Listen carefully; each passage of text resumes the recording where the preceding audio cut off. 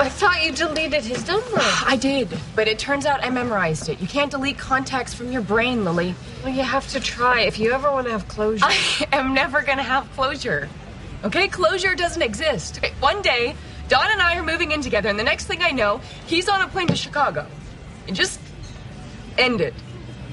And no matter how much I try to forget that it happened, it will have never not happened.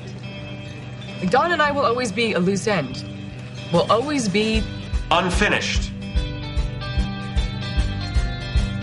Gowdy, to his credit, never gave up on his dream. But that's not usually how it goes. I mean, usually it isn't a speeding bus that keeps the brown, pointy, weird church from getting built. Most of the time, it's just too difficult, or too expensive, or too scary.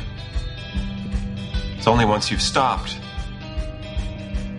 that you realize how hard it is to start again. So you force yourself not to want it. But it's always there. And until you finish it, it will always be.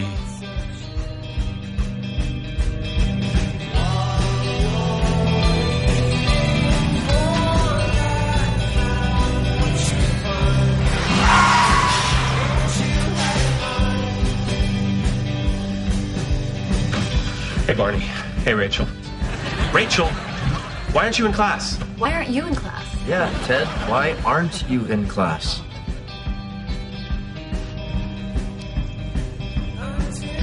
You son of a bitch. I'll call Marshall. We'll drop the contract. Not so fast. I'm not that easy. And so I made Barney break his golden rule. I made him take me out to dinner before I finally gave him the thing he always got. Yes.